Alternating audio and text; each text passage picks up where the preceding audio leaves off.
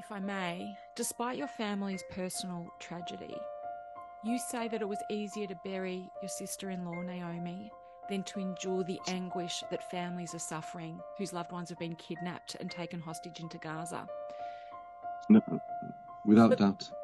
For those in the West who can't even begin to comprehend the trail of devastation left in the wake of this terrorist attack by Hamas, how are families even surviving this enduring hell?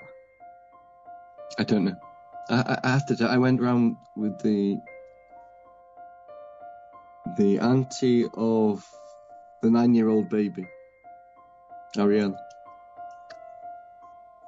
and I just felt myself becoming closer and closer to her and her anguish and her pain and their family's pain. And Ayelet also, who was with us, with her mother, and her brother had also been taken. And it just threw me back to the 4 days of anguish that we had, and the relief that we have found, had the body identified, and we can bring it to Kavurah, to a funeral in Israel. If there's anything worse than death, it's being held hostages, to the family and to the hostage. And we're not just talking about a normal terror attack here. No. These animals don't behave the way these monsters act.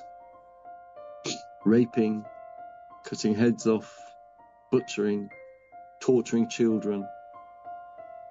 There was a scene on Netiv HaSara at the beginning, that they killed the parents, tied up the 2 children, and sat down to eat the food in the fridge. The world's not listening. The world doesn't want to listen. The world doesn't want the world doesn't want to listen.